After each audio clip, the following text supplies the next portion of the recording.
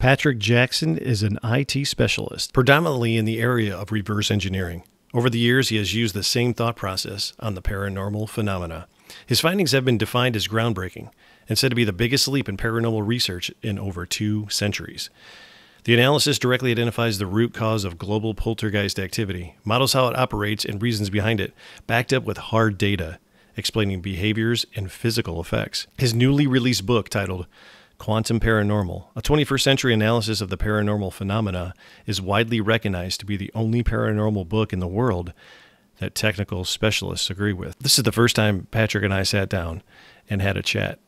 And some of the research he's done has been groundbreaking. Being an IT specialist myself, it's interesting to see how he correlates all of his findings and uses the same mindset to derive his conclusions. I think you're going to really enjoy this. How are you doing? Yeah, not bad. Not bad, thanks. Just, plodding along. Just doing my thing, telling everyone about the stuff. And it's getting out there slowly. And more people are seeing it now.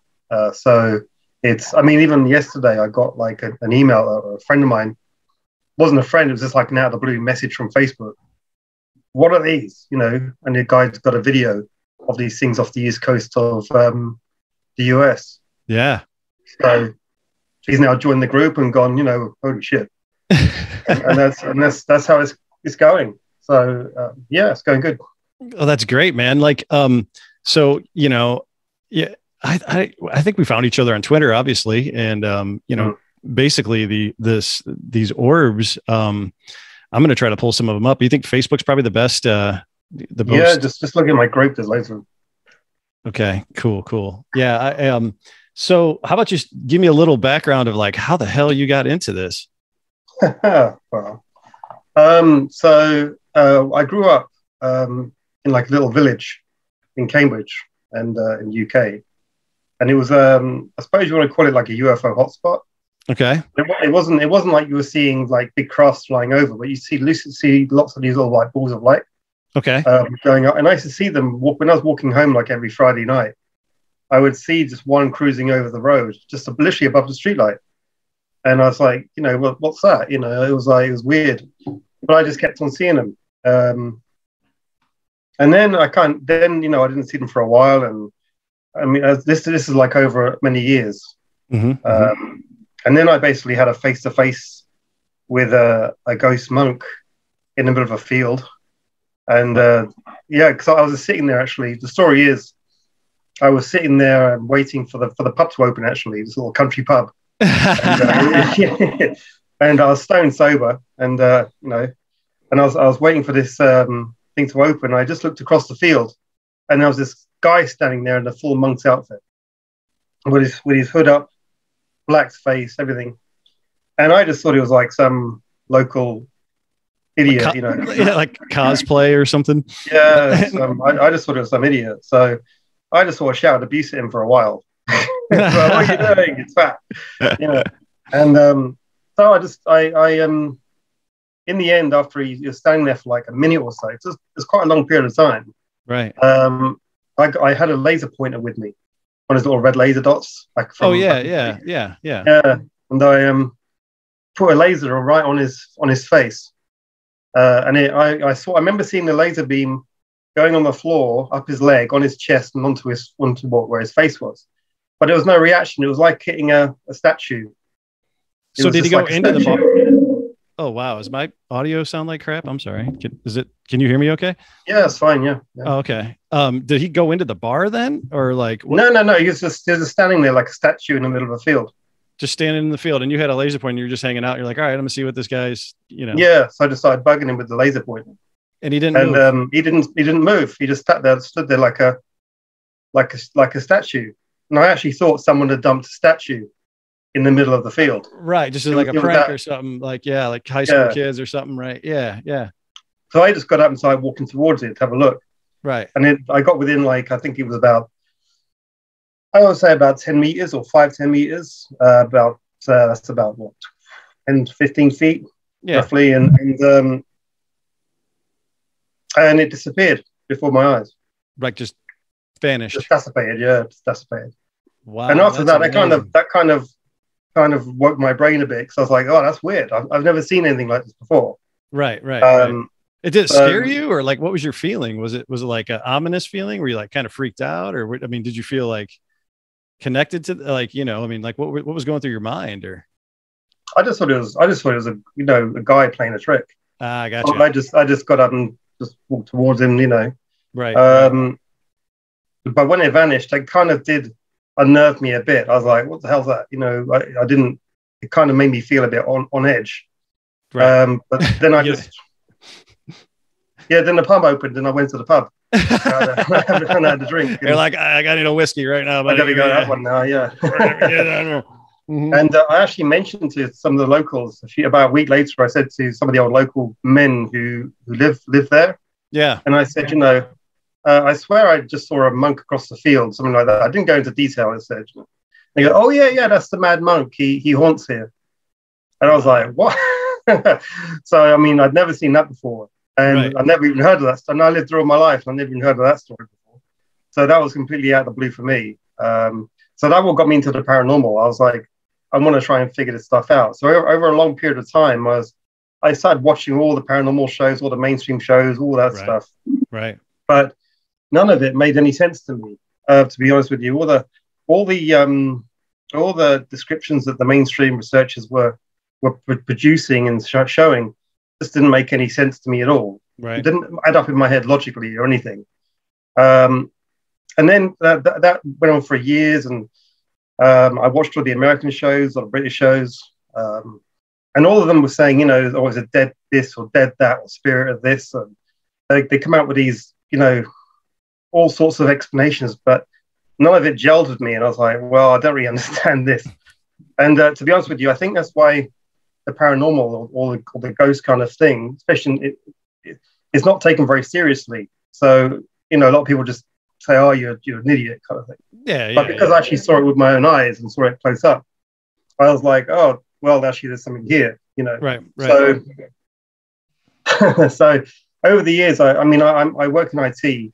I work in databases, and I basically do a lot of things called reverse engineering, where basically a lot of processes are developed, and basically a company will become dependent on them, but no one knows how they work really. Yeah, dude. Like me is then told. Yeah, someone like me is then told to figure it out, document it, and then we can do stuff with it. So that's generally what I do. So I thought, well, I've been doing this for a long time now, and I've got a pretty good record of it. And it's like, if I can do this at work, what if I just applied the same thing to the paranormal, just to see what I could find? The same kind of thought process, the same kind of methodology, same kind of discipline. Yeah, so that's what I did, and so I basically rented out a place called 30 East Drive, which is actually one of the most famous places here in the UK. It's one of the most aggressive poltergeists in Europe. Wow. And you can't stay there for longer than 3 or 4 days. It just does your head in. I mean, it really is a serious place. And I just went in there with a completely open mind just to see I had some ideas what it could be, but they were all proved completely wrong when I went after a bit. I've been in there for a while. But I had the whole thing filmed, and I started going over it with a real tooth comb, and I started noticing things. And then what I did was I finally got hold of an image, and I put it through my software.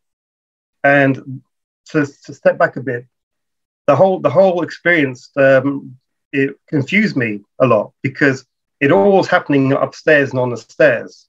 So you'd have like marbles getting thrown around, doors banging downstairs, and there'll always be the same door downstairs banging, like dunk, dunk, dunk, dunk. And you go down there and there's no one there, and it's an internal door, so no one can get in or do it, and it has no like air vents or anything like that. Right. And it's real clear banging. We actually caught it on tape. And so you have these patterns going on in the building, but none of it made any sense. And it's like, this is not human behavior patterns. Human behavior patterns are completely different to what's occurring in this building. So finally, I got hold of this little image, and I boosted it up, and I added contrast and cleaned it up a bit. And what came out was a small silver sphere hovering just off the ground in the house. In this hallway or And the stairway area? it was in the lounge. Okay. Okay. Yeah. And so I once I looked at it, I realized I'd seen that before. And that is actually what I used to see going over my village growing up. Okay. And I was thinking, the same objects that are in the sky are in the buildings. And after I got that, it all kind of hit me. It was like a big avalanche of like what was going on. So what's actually occurring in all the haunted buildings around the world, and because it's all the same patterns, it's all the same behaviors, it's all the same processes and mechanics going in all these buildings, and it's all intermittent. So what's actually occurring is the same objects that the World War II air crews came into contact with, called Foo Fighters. Yeah, right, yeah. And they were like these silver balls up in the sky, and they were in swarms. Yep. And they would basically swarm the aircrafts. And when they would do that, there would be like electrical problems with the aircraft. The gravity would change around the aircraft would stall. They actually even went from being a silver ball to like a ball of energy, which would then pass inside the aircraft itself, fly around the aircraft, and then out the back. Wow. So the actual crews were absolutely shitting their pants. I bet. Because they thought it was a Nazi weapon, and the Nazis thought it was an Allied weapon. Right. So they was opening fire on these things, and nothing would happen. The bullets would pass right through them, or they would zigzag around them. So it really did scare the crews. Mm-hmm. But after a while, they noticed that these objects were just they would come and have a look, and then they would leave. So they weren't actually doing anything other than kind of like having a look. They would then leave. They weren't downing any of the Allied crafts or any of the German. It was just basically hanging out, right? And there's some photos. Yeah. There's some really old photos of Foo Fighters that they've actually taken from World War II that I've seen. They're basically tailing planes. They're like on the tail, or they're kind of around the outside of them, but. And of course they're black and white, so it just looks like a white ball. It doesn't look like you can't really tell the color or anything. But yeah, they would tail the aircraft for hours and hours, and then just disappear. Right. And once I saw that behavior, and then I realized that the smaller variants are actually operating in buildings, I was like, well, that's the relationship there, because it's the same technology operating into, and the same behaviors as well, operating in the two areas. And what I realized what it is after a lot of thinking and sort of modeling, how it actually works is that there are three variants of these Foo Fighters. Right. You've got type 1, 2, and 3. The type 1 are the Foo Fighters they saw during World War II, operate generally between 80 to 100,000 feet. They are seen from the ISS. They're seen from aircraft, currently seen by the US Navy, which is what the Congress was talking about the other night. Exactly the same object. It's a big silver ball. Right. Gotcha. Yep. So that's a type 1. Then you have the type 3s, which are about the size of a baseball, and they operate in buildings. Okay. Then you have a type 2, which is kind of like a one in the middle, which operates in woodlands and areas of harsh environmental, harsh environments.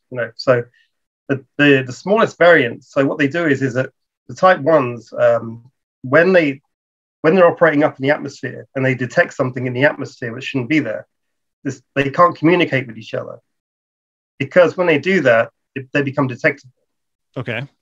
Right? So what they do is they relay it off a third party. And when they relay it off the ground. Okay. They relay it down to the type 3s, who then come online and then start relaying up to the type 1s. So it's basically they're just relaying signals back off of each other around, so that they can probably triangulate themselves. That's right. So if you map all the haunted houses in the world, or say in the UK, for instance, you'll notice they operate in lines and clusters, which appear to follow environmental topology, which matches or very similar to our own microwave-based communication networks. Wow. So what it is, it's like this is why haunted houses become active, or the houses become active for no reason. Because the network has moved. So it shifts. So it's just like it's dynamic. Right. Yeah, it'll move around to its needs. So when the signaling starts happening, what will happen in these houses is people will start feeling a bit weird. They start feeling sick, and this is because the type 3s are producing high energy emissions, gamma rays and microwaves. Okay. So when people will start, fainting, feeling sick, feeling a bit nauseous, get headaches. I got brain swelling when I was doing all this testing. Wow. Yeah, so it's basically down to gamma radiation. So these things are doing what I call burst relaying. So a lot of data comes down, it goes, and it relays it back up again. Now, when the emissions get so high, what happens is they will perform actions to move you away from the emissions. So in 30 East Drive, the sphere itself is operating in the attic. And that's right. And when the emissions get so high, it bangs the coal shed door, which, if you look at the layout of the house, is actually the most shielded part of the building. Okay. So it's banging the door. Everybody goes rushing down there. To go see it. To go see the door bang, right? Okay. Yeah. And then it can broadcast. So it's basically getting you away from itself. So it's trying not to kill you, basically. That's right.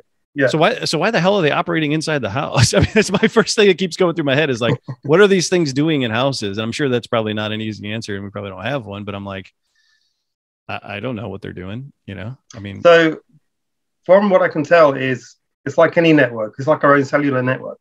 It goes where it has to go, not where it wants to go, kind of thing. So it could be in a part of a field, it could be in a building. But what I kind of think is actually going on is they use buildings to help shield the electronic emissions.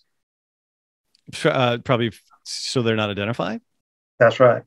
So because we could probably pick up on that if they're just So if you can imagine like a third party coming into our atmosphere, when it looks down into the ground, it can't detect this network because it only comes online when it needs to, and it only does burst relaying, and then the emissions are shielded by the building itself. And this is what's happening. You see, is this behavior complies with the inverse square law of radiation, whereby the further you are away from the radioactive source, the safer it is. Okay. So that's why it pushes you down the stairs and says, "Go down there."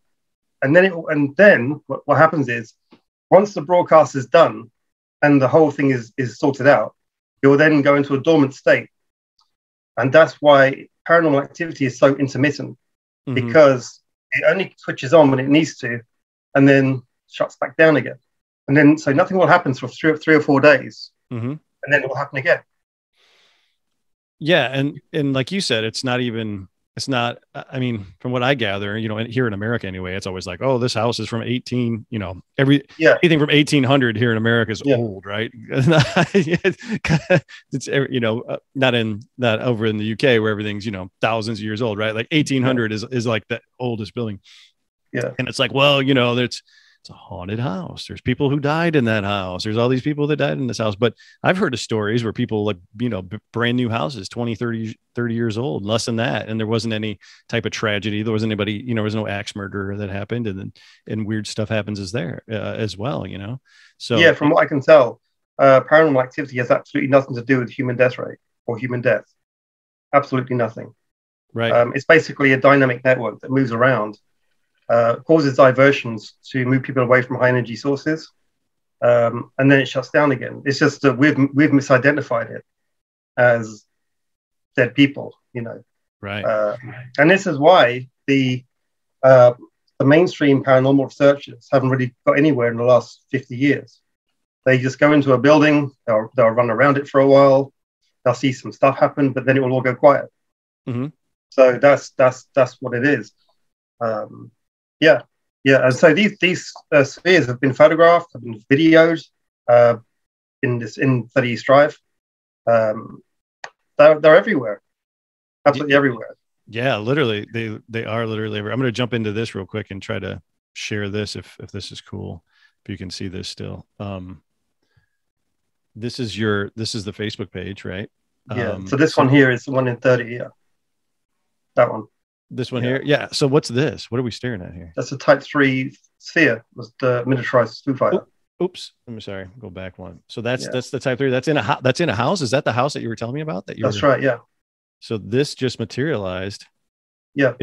Is this like an IR camera? What did you use to take this? This was actually taken by a group I know, but I think it was an infrared camera. Yeah. Okay. Wow. And it just it materialized in the house. Yeah. Wow. So that's the type 3 that's just hanging out. I mean, and then you got some other ones here. Yeah. So what happens is that the type ones intercept external groups of interests, as in other UFOs. And this is an event that was caught over Washington, D.C. just a few months ago. There was nothing on the news about it, but a friend of mine caught it on camera. And if you look at the previous image, you'll see it just before and after the explosion. Oops. No, not for the next one. This one here. That's it there. So there is triangulating on it. And then you have the interception where it blows it all up. Wow. So this big area here that we're looking at is the something UFO or whatever craft or whatever. Craft, so these 3, it looks like 4 here maybe, but yeah, they could be 4. Yeah. That they triangulate on the craft and they're actually blowing them up. Yeah. Wow. Oops. Well, this is a video or an inverted video of one getting blown up. You can just about make it out that it's like a cigar-shaped craft, and as it turns, you'll see that there's little like orbs surrounding it or moving around it, and then it will just basically light up. Wow. And it just disintegrates these things. Yeah. So you can just about make it out. Wow. Oh yeah, okay. It looks like there's something that's popping in around it here. Yeah, here it goes. And this is the cigar. Okay. Boom. Wow. Okay. Just getting kind of smoked. Wow. Jeez. Where was this taken at? I can't remember off the top of my head. It was sent to me. So wow. So these orbs, I mean, what's the prevailing theory here? That, I mean, they're protecting, and this is interesting. That's just some nice lightning, I guess. Wow. No, you see the little ball, you see this guy here. Oh yeah. This guy right here. But I'm not sure where that lightning is coming from. Wow. It doesn't look natural to me, but I'm not an expert on lightning. So. Yeah, no, me either. Here's another couple more in a field. Yeah. That's pretty that's a pretty clear daylight photo right there. Yeah. They're the most common UFO seen today. Everyone's seeing them. People who fly drones see them all the time. Right. They just whiz by. Yeah. And this one, do you know where this one's from or where this was taken? Oh God, I have so many. I kind of lose track. Yeah. But that was taken in England, I believe. That's pretty clear, pretty low to the ground. Another triangulation here is what it. This one here is actually a very old picture. This was, if you look at the next image along. Oop. No. Next one. This one. You might have seen this. This is like said to be one of the best UFO images ever recorded. Right. So and there's some people recently online are saying that that's just the like the lens of the camera again or something. Oh yeah, well they always find something. But if you look at the next image along, you'll see that there's actually 3 spheres going into interceptor. Wow. You know, and never noticed that from that photo. No. Yeah. Interesting. It is 3. 3 is the magic number, they say, right? And there's this. Yeah. I know you and I have spoken about this. This is, so you've created an app. You created a way to activate these things. You figured out how to like agitate them or enough to turn them on, right? To figure out where they're at. Am I wrong in saying that? Kind of. The app itself works in 30 Drive where we test it a lot. Okay. You can basically set up all your sensors and then turn the app on, and the phone is in flight mode. And suddenly, within literally 30 seconds, all the sensors start going off, and then their little units will start responding to intelligently back and forth. So it does do something. How the app works is these spheres also create crop circles. So what I found was there was a code in one of the crop circles. So I copied the code and stuck in my own commands, and then did some magic to put it into an app, and then played that in 30, and stuff starts happening. Wow. So this what I'm looking at? Does this look like an eye socket? Is this an eye socket? Is this Is this a nose? Is this a mouth area? And this is this an orb?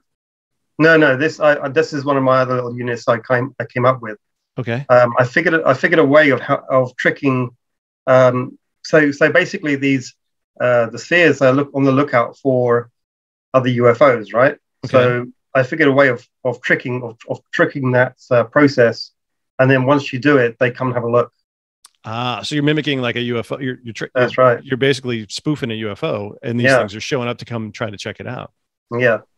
And wow, that's so. Is this the moon up here, or is that just? I don't know what that is, to be honest with you. Wow. That was actually made in a tunnel. That was done in a tunnel, so I don't know what that is. Wow. That's even more bizarre than at that point. Yeah. I mean, you got a lot. I mean, look, here's another one. There's 3 around a craft, right? Yep. And also the recent Pentagon images have got the same as well. If you look at the one next to it. Oh, this one here. That one there, you see the 3 seers around it. 1, 2, 3. Yeah. Yeah. If you look at the next one. Oop. Yeah, this is the intercept process. So at the back there, this is what's seen all the time. So you have the relay at the back, and then you have the 3 spheres at the front.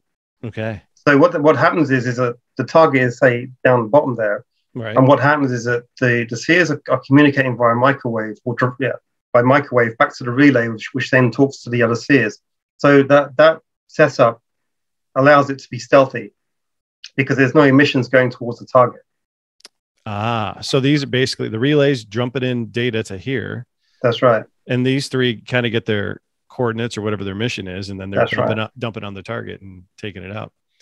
So they're taking them out with, like, how, if you figured out what they're using to take out these crap? No idea. I don't know, but it must be pretty big. Right. High energy. Something. Yeah. Right. They appear to surround it and then shoot all at the same time. And just completely take it out. I mean, yeah, that's just crazy. And this is the thing that we're talking about. So somebody has one of these things, right? You said there's been a couple of them that have actually been captured. And this was, what type is this one? Is this the type 1? Type 1. So that's you said 80,000 to 100,000 feet. Yeah. That's hanging out there. And this, do you know what's the provenance of this one? Well, this one was found years ago. I think it's about between 40 to 60 years ago. I think. And it was found in a farm with a farmland out in the middle of, like, in the US. And it was actually one of 12, I think. Wow. But the farmer, he took 11 of them, then gave this one to the guy I know. Mm-hmm. And I think the farmer sold them to the military because he came back looking for this one. And he was getting quite agitated about it. And the owner wouldn't give it to him. He's like, no, it's mine. Yeah. So it appears that the farmer sold the other 11 to the military. Wow. And this one has been in his shed. And he gets it out now and again, rolls it around, and it can roll itself around. It vibrates, it shakes. It emits gamma rays as well. So it's dangerous, right? I mean, gamma radiation, right? That's what we're looking at. It is actually in the safe margins, but it is still pumping it out. Yeah. Wow. So that's not good. So, like, do you have any idea what state this is? Sorry, say again? The state? What state was this in that this happened? I think it's in Texas. Texas. Okay. All right. Because Texas is massive. So that kind of makes sense. But so they had a malfunction. Something happened where this thing, these dropped out of the sky, but it's still online. I mean, it's still, still working and rattling around. In fact, if you just put it on the floor, it will roll itself around all day. That's amazing. And it will also avoid obstacles.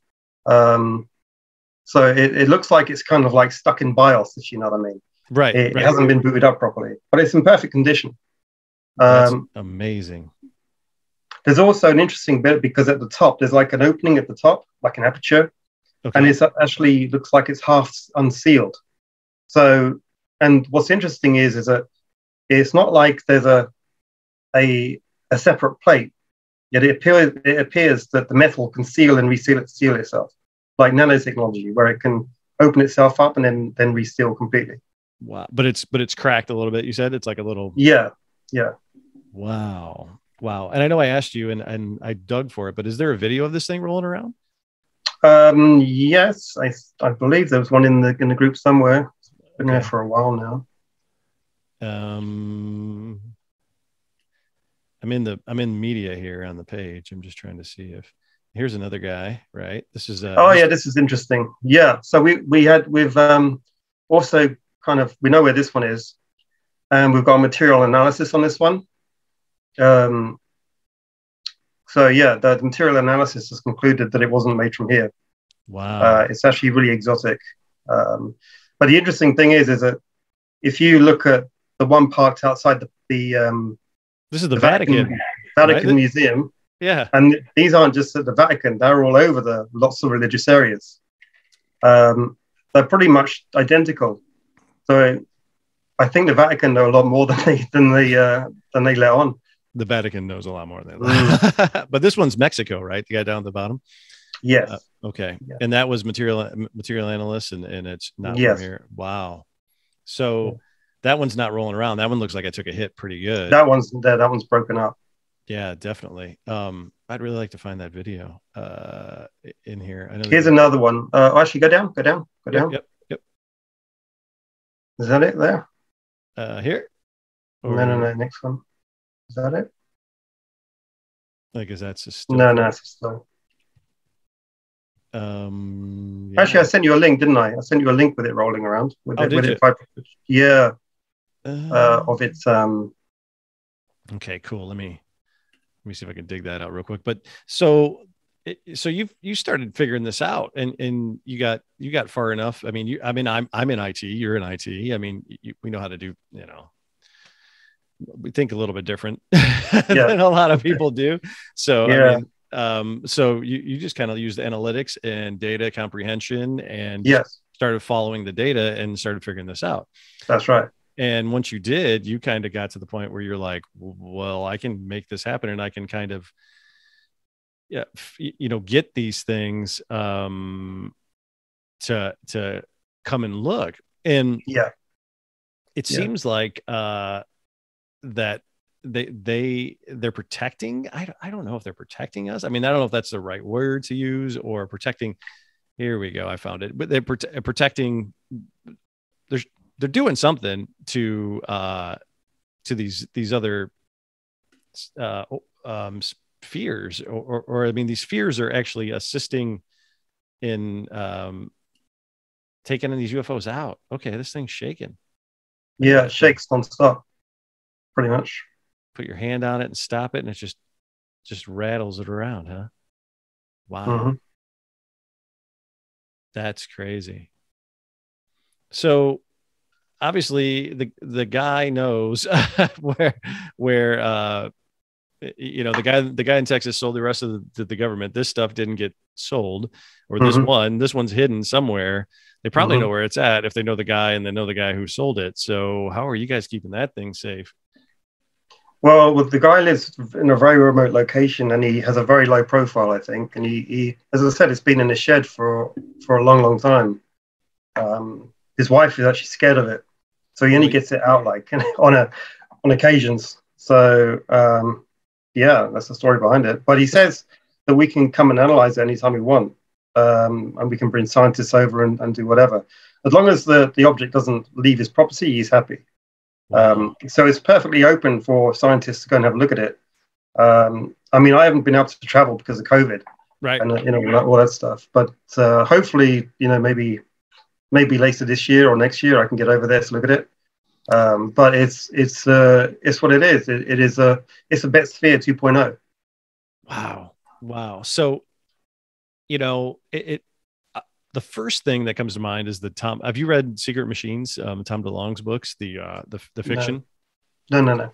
It's amazing that some of the things that you're describing here kind of fall into, it's fiction, right? So basically it's fiction that's basically just riddled with truths, right? But they wrote it in a way that to hide some things. But some of the things that they described is like a hive. There's like a hive mind, and there's like these things that kind of come in and they kind of attack, and sounds like that. And it does say that like the cigars, are the bad guys, right? That the big cigar crafts are the bad guys, yeah. Yeah, there's actually a picture in there of the sphere surrounding the cigars. Oh, okay. Here, let me pop that back up. Yeah, definitely. there, that's one of the things that first popped out. Is it this one here? This is the one of the most oh yeah, the most famous one I think is this Italy in Yeah, the 50s or 60s. I can't remember, something like that. yeah. That's one of the old ones from years ago. I think that's from a gun cam as well. Yeah, I think it's Italy if I'm not mistaken. And there's three spheres. Wow. And if So, you, there's another one in there. Can't see so well on that one. yeah. But there's one from the U.S. Navy. I think it's, Oh yeah, the one I think I've seen that one that's coming out of the water. yeah, Yeah, that one's kind of like hotly debated. This and that's probably just a somebody's yeah. I mean, they say that, but they're there. These objects are there, so it is what it is. right, right, right. No, I mean, Yeah, I thought I saw it at one point too. What's this? Is that somebody? Does somebody have another one, or is that just a big stainless steel yeah. block? That's a smaller variant. That's a Type 3. That's the one in buildings. Wow. So where the hell is this? Where'd this come from? That was found in a someone found that in a mud bath somewhere, but I'm still trying to find out the location of them. It's proving a little bit tricky, but I'm trying to find that person. Wow. So I mean, to me, just describing the behavior of here's some Foo Fighters. We were talking about this earlier, right? Here's some Foo Fighters. Yeah, Circle in yeah, the plane, right? yeah. There they are, hanging out. That looks like a U.S. plane or an Allied plane there. And here's And also, if you look at the one over there, that's right. this That one one here. with the arrows, the far left. Oh yeah. It's the same. They always have the triangular configuration. Obviously, Never, the one at the bottom is the relay, and the two top ones are the interceptors. wow. So it seems like we have somebody that's looking out for us or something. Yeah, it seems someone is. I mean, it seems like anyway. It seemed or There he is. You see that one? That's the one with the cigar. You see top right? yeah. Here we go. That's the one. Mm-hmm. There you go. There it is. Wow. They're there. So, how many lists are you on?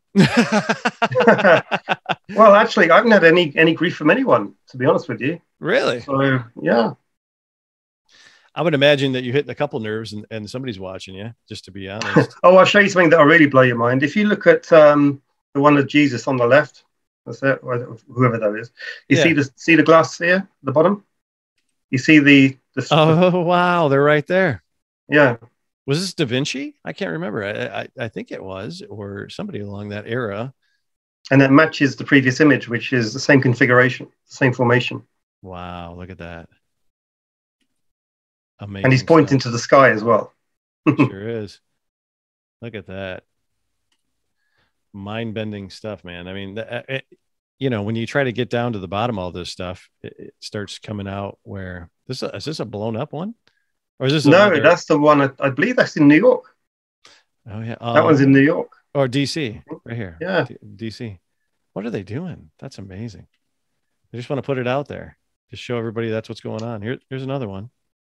Yeah, I forget what that is, but that's they're all over the place. This is the UN. UN. UN. That's right. That's right. The UN. Wow. They're just putting it right in front of your face, right? Yeah. They're just letting you know that they know and you don't. Now this is where it gets interesting. Is in the pyramids. If you see the image of a guy with a long skull on top right, on the right. Yeah. Tutankhamun. Yeah, this. Yeah. Well, I don't know if it's I don't know who that is, but it's those skull types. Now, if you close that and look at this image on the left next to the spear, that's the one. That's a thermal image inside East Drive, 30 East Drive. It looks like a guy walking away, and you look at his skull. So it's a thermal image from where again? 30 East Drive. Whoa. Because these spheres were inside these buildings. Mm-hmm. So are these guys. It's just we can't see them. Wow. So they're like portals? From what I can tell, the Type 3s have what I term as a insert and extract process. So what that means is the common behavior you see in the house is objects will disappear and fall from midair out of nowhere, like an orange will just appear and fall to the ground. Okay. Okay. So what that appears from an IT point of view is like, well, they're testing something on an object to see if the process works. Okay. Yeah. So once they test it on an object, they then send a living person through. Wow. Now, what happens in these buildings is, although you can't physically see them, you can detect movement from when they walk around, because you can hiding in light is actually fairly simple. It's just a redirect of photons, but weight and mass can't be masked, so you can detect them walking around, and that is what my demonstrations show. Is that when you run the code, suddenly they start they start detecting movement on the floor. Now this is a really good image here. So this is on the staircase, and if you look just to the left, you can see a silver ball. Well, it looks to be a silver ball. That's the sphere there. Okay. Now if you look here, that's its legs, and that's its other leg, and then if you move up, that's its body, and that's its head, and you can see its arms. So what that is, that was recorded with an infrared camera. So what it appears to be is that the stealth that they use is specifically designed for visible light. But if you use other cameras like infrared, especially close up, you see slight errors in the processing. So what you see is light refraction. Like the stairs don't match up here. That's right. It's all light refraction. Wow. Because the stealth it's not tuned to infrared, it's tuned to visible light.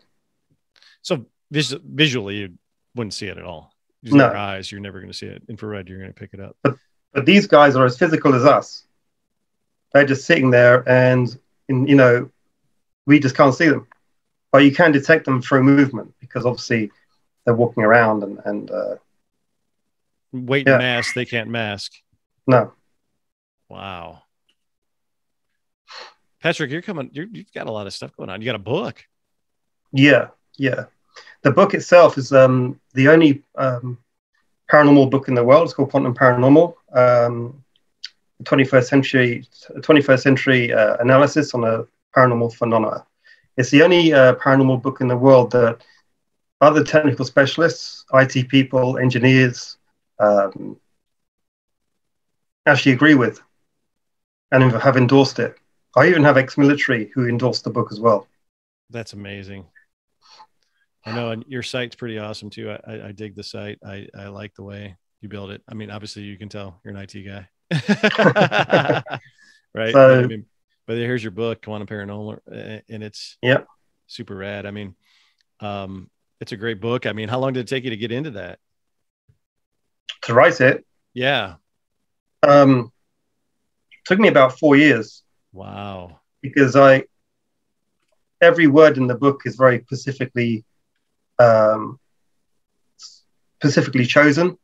So I wanted a book that the debunkers couldn't debunk, or they really struggled with it. And I've had people read it and I say, can you actually beat the logic that's presented in the book? And they go, no. Right. Yeah, but yeah, they can't.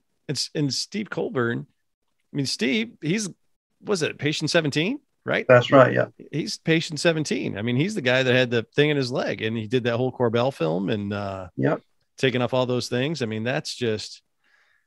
If you go up and see the endorsements, technical reviews and endorsements. Yeah. So there's no other group or paranormal group or researchers I know who have endorsements from people of this level. Right. No, that's awesome. That's, I mean, you're onto something, dude. I really think you are. I really do. And I think what I'm trying to figure out is what in the hell is going on with, like it's technology, right? I mean, that's where I'm getting into. I mean, this is tech, right? This isn't spiritual. This isn't, This isn't, balls of plasma, but these things become plasma, right? I mean, it's Yeah. not, So they're not always physical. so yeah. Well. So the light that they emit is a byproduct of the propulsion system. So what you have is a high energy source in a gas environment. A high energy source then energizes gas molecules that then create photons of light. It's the same process as natural lightning. So that's why you get this really nice, clear, pure light. But depending on the frequency and also the gas that's passing through at the time, you'll get different colors. So when people say they see blue orbs or green orbs, it depends on what frequency and also, what gas is actually in the environment as well. But yeah, that's what it is. But they do apparently, well, they do from what I've seen, and also what the pilots saw during World War II. They can do a thing called quantum tunneling. So what that means is you can go from a solid object to something in the middle, like a gray state, and it can then tunnel through walls. So and that's why you're telling me they're going right through planes. Walls. Yeah. So that's why they float through the house unimpeded, just gone. That's right. Yeah. So what's your theory? How it models out is it's a global defense network that intercepts space-based threats. Wow. And this is why, when you really think about it, if you look at animal mutilation and human mutilation cases as well, they always occur in remote areas. Right. So what I kind of modeled or how I figured it out is they closely monitor areas of high human density or medium human density. So cities and villages are fine. Mm-hmm. But if you're like on top of a mountain somewhere, then response time is much slower. You're all by yourself, right? Yeah. And the thing is that you got to understand the only unique resource, not just on Earth, but in our solar system, as far as we know, is human DNA. So there's a thing in DNA called synergy. Do you know about that at all? Is that the antenna? It creates an antenna. No. So synergy is when the genetic pool becomes too small, and therefore errors in our genetic makeup become really apparent. Gotcha. So okay. What we see in these small villages, up in like isolated villages, where they're all like the cousins or have babies with the other cousins and so forth. Right. The children start dropping dead at 10 years old, just drop dead because of all these problems, genetic problems they have. They have mental problems, physical problems, and it's because the genetic pool is too small. Gotcha. Now the thing is that mathematically, the problems that we're seeing currently in small villages, isolated villages, will one day propagate out to towns, and then cities, and then countries, and it'll be global. So the only way to fix this problem is to infuse new DNA to then keep the race going. So what you have is a very probably technically advanced race, but the DNA is killing them. So that's when you have to go somewhere else, find a planet like Earth where we're not technically that advanced, a fresh DNA batch, and it's like, we want some of that. And that's what it appears to be. So what it is the spheres themselves are protecting the human genetic resource against these external groups. Because they're trying to come and take them. They're coming to try to take the DNA and take us, and that's where abductions happen and maybe all those other things, right? Yeah. So, but it's not perfect. So, as I said, places if you're in a remote area, that's like people disappear, hunters disappear, and the missing 411 thing. David Paulides has that whole thing where it's just like national parks where there's nobody out there ever, and it's just in the middle of nowhere, and people just show up, end up missing, right? That's right. So stick to closed cities. A lot of people, basically, we want to be safe. Yeah, but that's what it appears to be. So you can understand why like they keep it quiet, because it really is a can of worms. Well, Well, yeah. I mean, nobody wants to hear anything about that. I mean, that was one of the biggest things that I'm assuming, like, we're food for something else, right? I mean, maybe that's why they want to keep the lid on it, because we're cattle or something like that. But one thing that came back to me that I wanted to ask you about is that somehow you decoded crop circles, right? Somehow you figured out the pattern of a crop circle and you decoded that, and you actually wrote it into code, and then were able to use that for this app. Well, how the hell did you do that? Well, I didn't decode. Yeah, I didn't decode the crop circle. That was done by a mathematician years ago. I think an English guy, and that was just out there in the public domain. So I kind of looked him up and looked at the code he found it was, and then I just basically copied it and stuck my own commands in it. And I was like, okay, just give it a try and see what happens. And I'll tell you what, it's bonkers, because I can go in my garden and put my sensors around it and push the code on, and within 45 seconds, roughly, they start lighting up. It's amazing. What are the sensors that you have that light up? Static. They pick up a lot of static sensors. So it appears the byproduct of a field-based propulsion system is static. So it's electromagnetic static activity, kind of. Yeah, it must be something like that. I mean, I need better gear really to really home down on it. I mean, I've done the best I can with pretty much just my own budget. Yeah. But it's like if you got some serious funding, you could really dig this in. But I did an experiment about 2-3 years ago up in the hills of Manchester, basically in the middle of nowhere. Mm-hmm. And we were about 3,000 feet up a hill. There was no signals, not even mobile phone signals, nothing. And I set my unit off to see what would happen. And we stood there for about 45 minutes and nothing was going on. And suddenly a big static source starts going around us. And all the sensors were going off. We were hearing it going and all that. And also when that started happening, poltergeist activity started happening. Wow. So we were getting EVPs. I was talking, and then suddenly my voice would talk back to me in my voice, but saying something slightly different. But not audibly, like EVP back. EVP playback. Yeah. Wow. Yeah. We caught it all on tape, and also stones were getting thrown against the walls, like bang and stuff.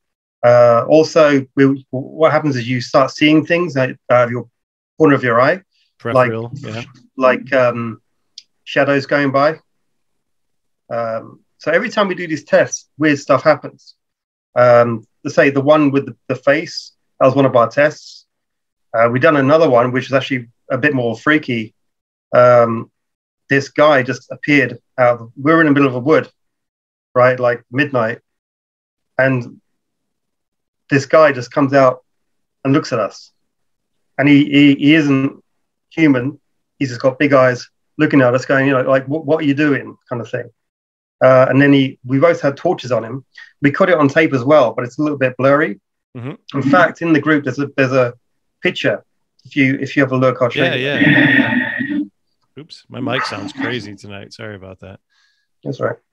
Does it sound okay? Do I sound like I'm making? Yeah, you sound fine. Okay, cool. I'll show you which one it is. Go down. All right. No, go up, all the way up. Keep going. That's the top. Right, yeah. There, stop. You see the one second from the left? Not that one, that's it. Yeah, have a look at that. And if you look closely, you can see like two glowing eyes. Looks like his mouth is open. Right here? And then his eye, and then kind of a head right here? Yeah. And it just popped out. I mean, did you see that visually, or is that just on infrared? Yeah. No, visually. It was really clear. It's just the camera didn't zoom in as far as we needed it to go. Is that close? How close was that to you? How close was that to you? About 60 feet. Wow. And that just, you clear as day, you can see it. Yeah. Wow. No audio or anything. Didn't hear anything. Didn't make any noises. Didn't feel anything. You didn't have any type of sickness or anything like that. No. But it was quite intense. Of It was course. quite intense. Yeah. Yeah.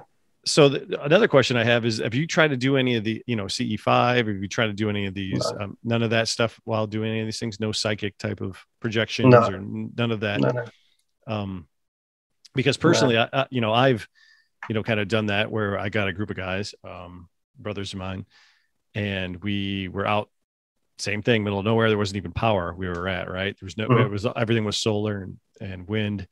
And we just sat in a circle and we meditated for like 20 minutes, just kind of Mm. played some, tones and meditated and all we did was just meditate saying, hey, anything that's out there, we'd love to see you come in. And we did that 2 nights in a row, and we had orange orbs just pop in and just come in and just hang out and float around. And, I got it all. I have a psionics color night vision Mm. camera, and I captured all that, and it was there, and it was intelligent, and it was, It it orange, does. orange, Yeah, it does appear that uh, you can, or at least they can read your mind. I know it sounds weird, No. but Yeah. you can. It does appear that they can, or at least send messages to you Mm-hmm. in one. I remember when I was doing like tests in 30. I did something. I put this camera in a place, and in my head, I saw like a flash of this camera, like like looking like I was looking at it. Mm-hmm. And then the moment I did that, it came flying off the wall. The So it's camera, like, the camera yeah, flew off the wall. yeah, and it was actually held on the wall with adhesive, like proper GoPro adhesive, and that stuff is really strong. And that just popped off like it was a cork. And yeah, so it's like he can send you messages to say, "Oh, look at this," But I wasn't sure if it was going both ways, but it could. I mean, I don't know. I don't know. I would But it love sounds to. like it could.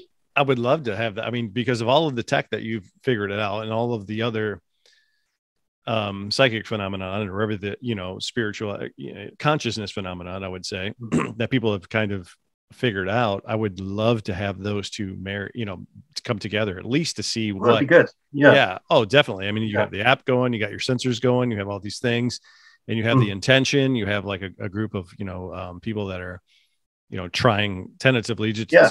to like bring about these things, and to see if that actually helps to amplify the whole Mm. thing. But no, that's amazing work, Patrick. I mean, you're doing great work, man. Awesome stuff. Yeah. But it's difficult. I mean, it's like you're doing it all on basically just a shoestring budget, Oh So it's yeah. like Yeah. it's the way it is. But um, the model that is presented in the book and how I describe it, it just seems to add everything up. No, it's great. I think that, I mean, these lines, I mean, have you done anything to map out Yes. the lines of where you think this, I'm trying to come up with a word, the communications network or whatever Yes. It's in they're the. following, Yes. Yes. Yeah. all Only across the I haven't done the globe. US. Okay. I Okay. haven't Just done the US because I did the UK because the UK is a much smaller sample. right. But also I can find out quite easily if that's a really good location or just like intermittent. While in America, because it's a much bigger sample, is Everywhere. too much noise, so it's very hard to figure that one out. But if you look at in the photographs, you can see where I've mapped it out, and you can Oh, see okay. quite clearly that it's a relay system. Go So back. are they using the Earth's magnetic properties to make that happen? I have no idea, but it appears to it appears to be a microwave relay network, which is very similar to our own. If you go down and down.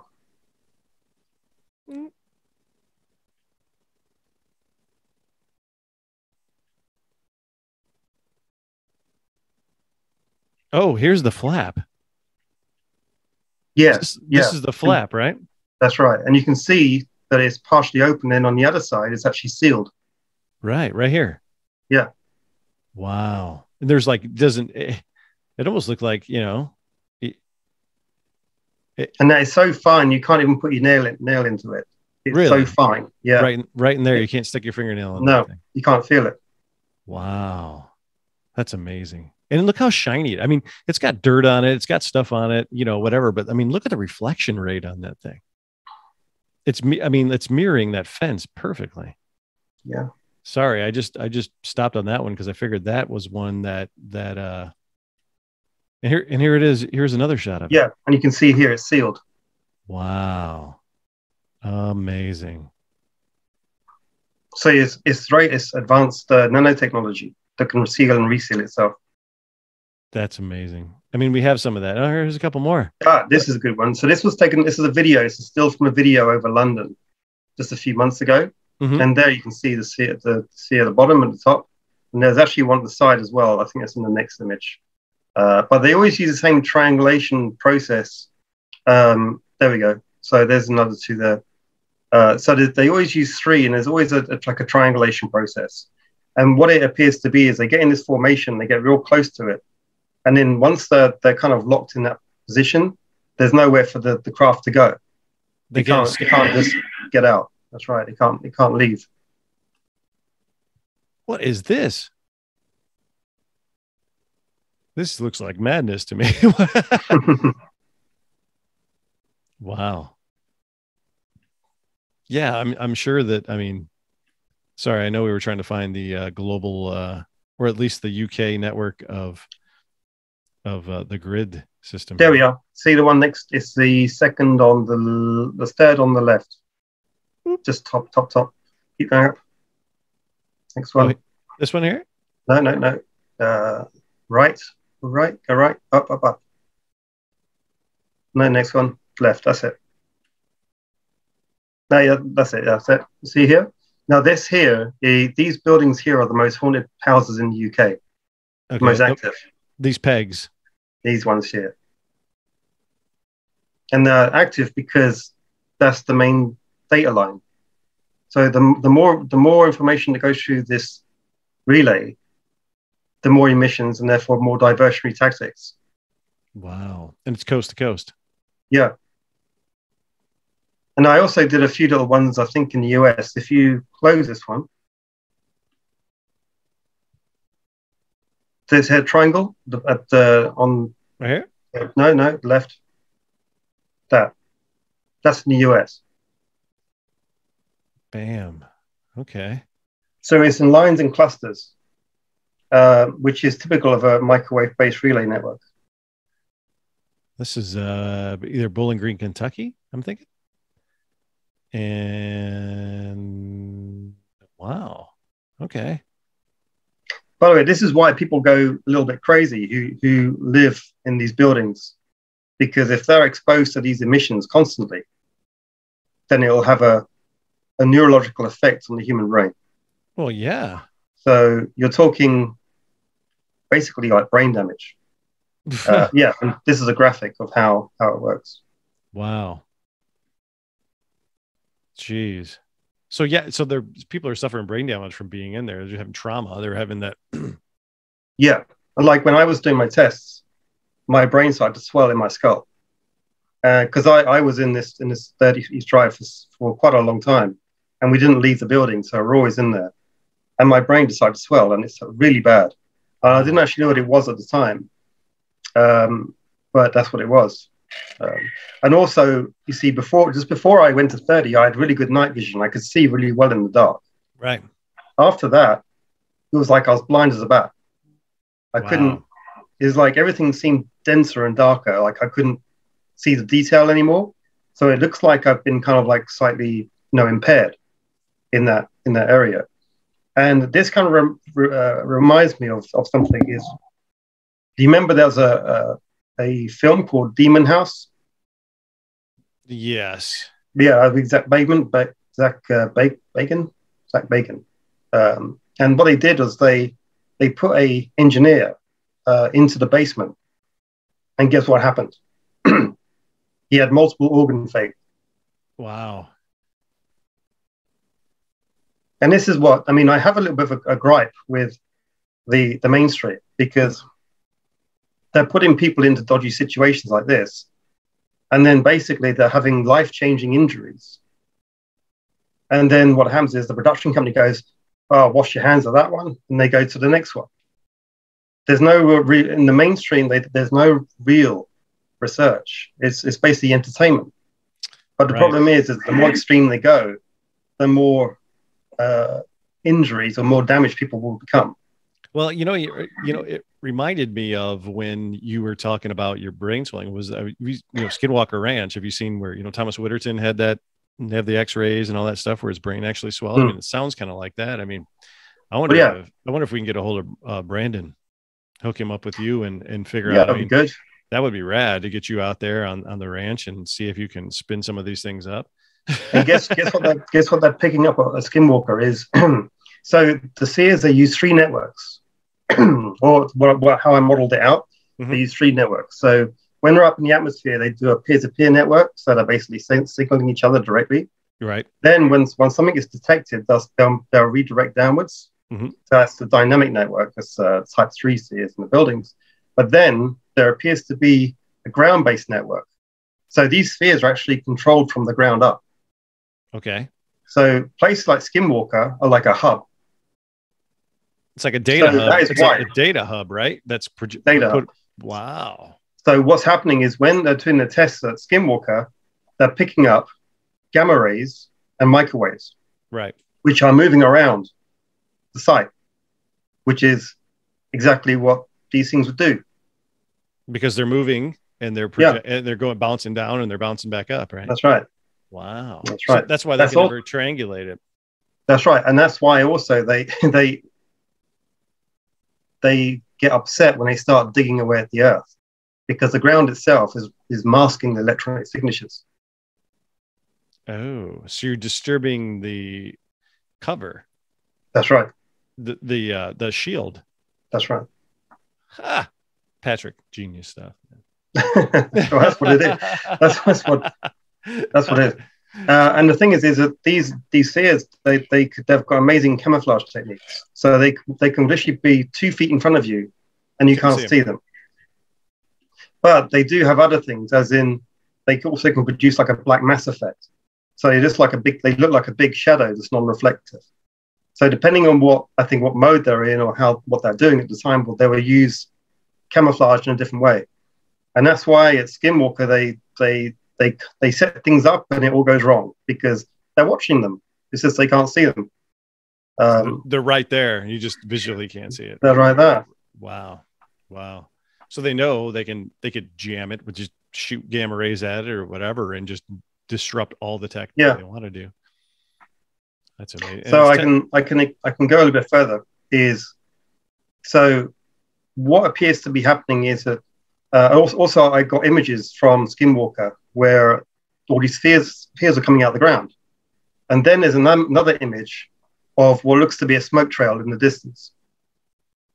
So what's happening is these things are going up, intercepting something, and it's coming down and hitting the ground.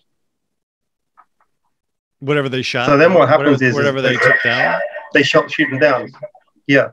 So what I kind of think is happening is that groups are being inserted into these areas, as in ET groups, who then go and find these other groups that have landed or crash landed, and then they extract them out.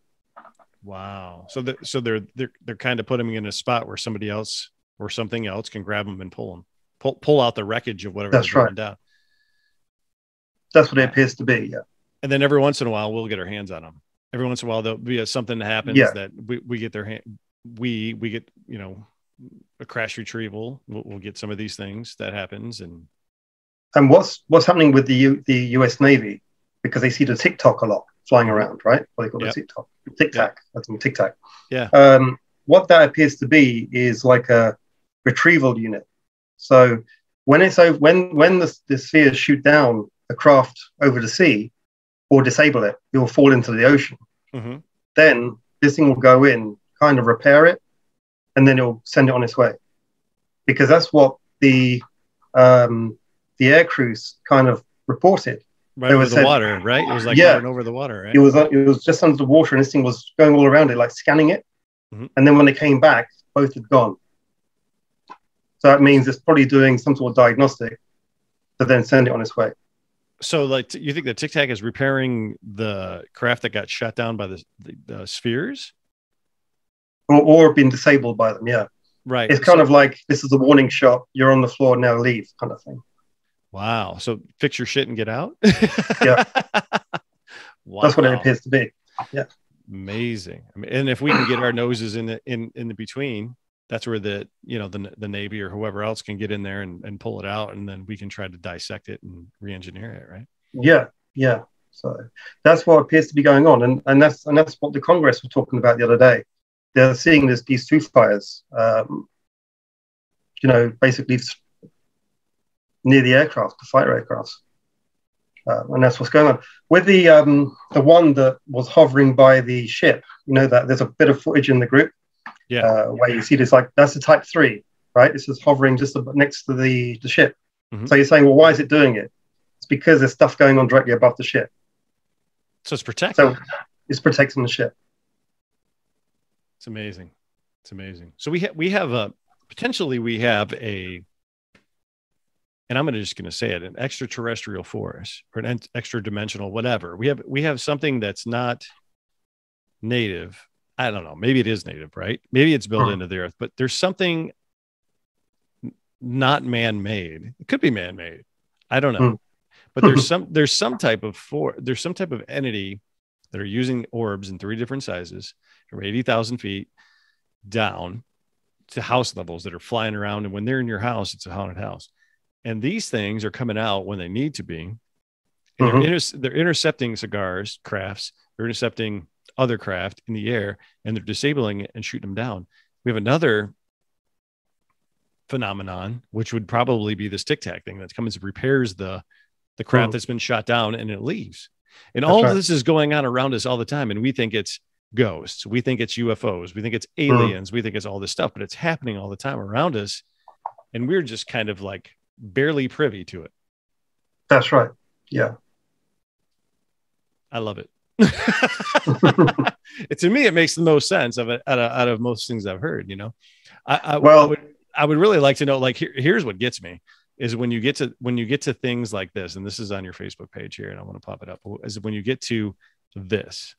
Yes. So now you got potentially Jesus. Yes.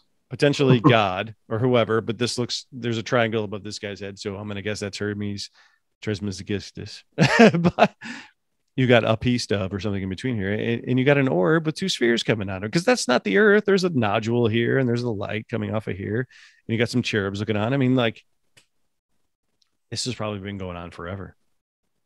And if you look closely, there's a seal between the 2 halves, and that matches the one that we have.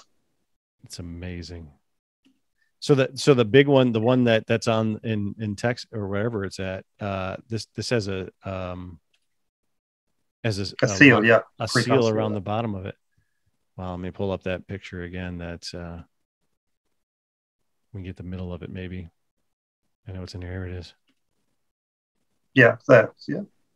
That's not the reflection from the. No. That's just a seal. Oh, so that's not the reflection from the steel there. To me, that's what it looks like. Yeah, it might be. But there is like a steel bit around it. Okay, maybe here. Yeah, it could be. Wow. Patrick, you've done some amazing work, man. I can't wait to dig into your book. I can't wait to dig into this further. I can't wait to try to hook you up with Brandon or that team or something over there to see if we can get some kind of data. I know some people in Texas. Be awesome. Brandon's interesting. There's a picture that actually there's 2 things I should mention is Robert Bigelow. Yeah. There's a tweet he did. I think it was from his aerospace company saying our little contribution. Do you remember that one? Yeah, with the orb floating around inside of the sealed thing and then take it off. Yeah. That's the Type 3. Wow. That's amazing. And so Bigelow knows all about this, but he's probably doesn't want to talk about it. But he knows. He does know about this. I don't know if Brandon does. But has anybody tried to capture these things? I mean, like at these locations. I mean, if all the data works out, we have the map. We know where they're going. We know where the most things are. You've got an app that can instigate them. That's the best word I can come up with. Instigate them. But has anybody tried to do this to snag them? Theoretically, it's possible. I mean, theoretically, you'd have to get it into like a Faraday cage, a very good Faraday cage, and close the door or something like that. That's what's one way of doing it. Just so they have no other outside communication. That's right. Yeah. Yeah. Yeah. And trapping them. But I mean, in fact, I'll tell you something interesting as well is if all these people who have like poltergeist activity in their houses and they're feeling, you know, and they can't deal with it, all you have to do is shield your house. Like if you have a bed, have like a shielding around it, and suddenly it'll all stop, or it'll minimize down to livable levels. It's that simple. So shit like Faraday cage shield, right? So you're talking like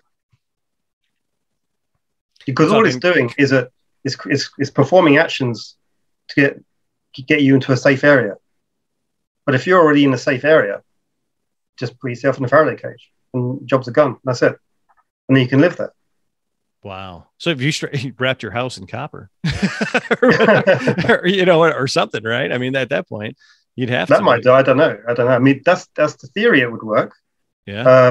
And if you really want to get rid of poltergeist activity in buildings, you have to disrupt the network, because what happens is that when the communications are going and there's too much disruption and it can't get the signaling through, you'll say, well, this place is too noisy, we'll move somewhere else. And this is why you might know yourself that if a house becomes active, other houses in the area also become a little active as well. So you've been an IT guy, you would understand about load balancing, right? Yeah. So what you're doing is you're putting one sphere in there, and then if there's too much noise in there, you'll route it to the next one, and then the next one, and so you have a house there's probably one sitting in, but no one knows about it. It doesn't do anything, but maybe once a year it will send a signal, and then it just fires it up down the line. Right? Yeah, that's right. It's basically a transponder. It's the same thing. So it will just come online when it needs to come online and shuts down again. And that's it. Wow. So these things are everywhere all the time. They're literally everywhere. Literally everywhere. Time. They could be right here. Okay. Yes. And they're all over all the time. And when they need to, they activate and they come up. And that's right. They don't want to hurt us. So they tell us to get away. They scare us, that they'll do something to attract our attention so that they can do their relay. They can do out, but they're also protected. That's right. There's an interesting picture I can show you. Mm-hmm. You know, like the I forget what it's called, the Pentagon. You know, the thing they say the devil. It's like an inverted triangle. Pentagram, right? Pentagram. That's right. If you look in my group, there is a picture that will probably make sense. Oh yeah, hold on a minute. I think I just found it right here. This one, yeah. So what do you have? You have a sphere with a triangle on it, right? Mm-hmm. Yeah. Now, if you look at the next picture along, which is a bet sphere. Oh, no, probably not that one. Probably got a triangle on it. Little triangle. Oh, this one? No. Go back. Sorry. So it's that one there, the silver ball. That one. Here? See the edge? See the slight edge? See the triangle? Right here? Yeah, so it's right. You can see the edge. I don't know if I can control the mouse. Yeah. Let me see here. Let me give you control. Can I control it?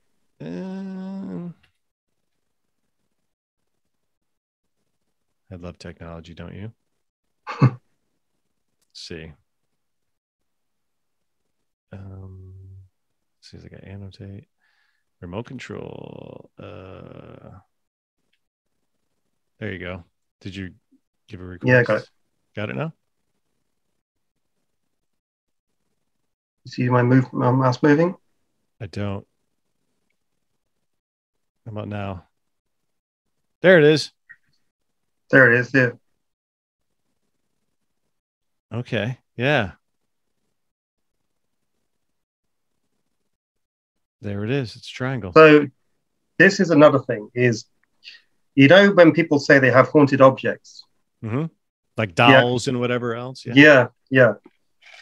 So what's happening, I think, or how it models out, is these things are using a very exotic propulsion system.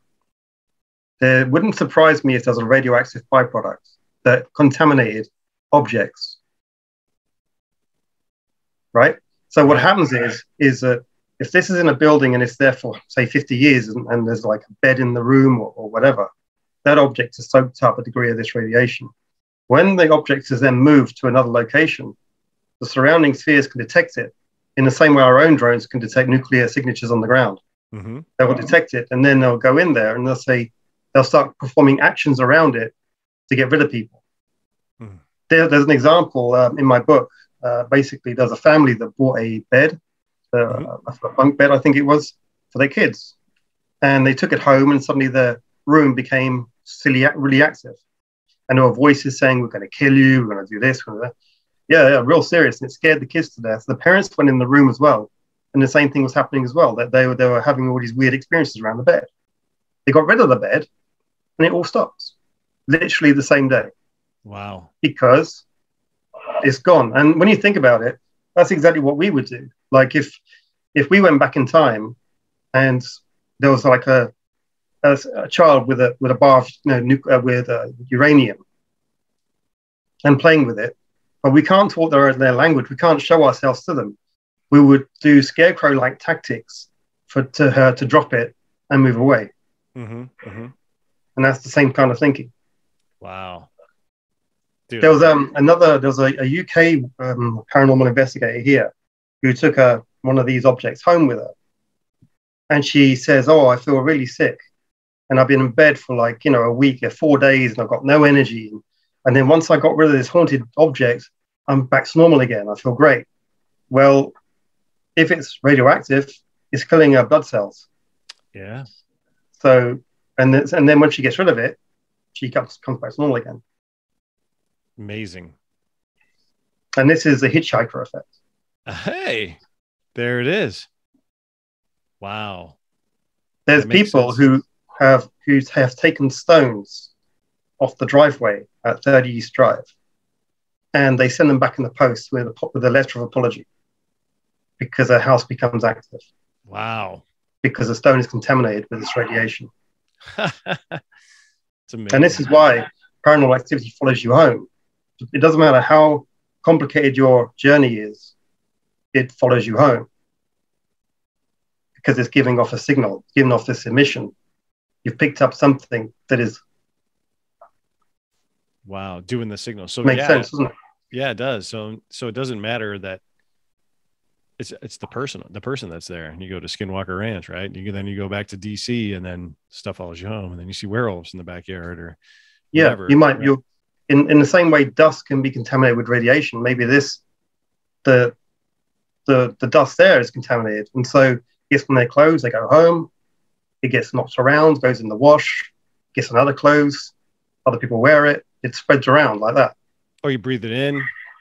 Yeah, it comes part of you. You cough, the neighbors get it. Yeah. So that's how, and that makes sense. Mm-hmm. It does. Patrick, this has been awesome, man. Thank you so much for doing this. And thanks for coming on and talking to me. And tell everybody, go buy your book, go check out your website, go check out your Facebook page is full of amazing stuff. And this is not going to be the last time we talk. We're going to do this a lot. We're going to hang out, and we're going to get to the bottom of it. And dude, thank you very much for doing all this work and spending your own money and time. And you're getting closer to this than I think you even realize, man. And hopefully I can help you on the journey. Yeah, I'm up for it. I'm always up for extra pair of hands. Well, I got it, man. Let's do it. That'll be awesome. All right, cool. All right then. I'll speak to you next time, I guess. Thanks, dude. All right. See you.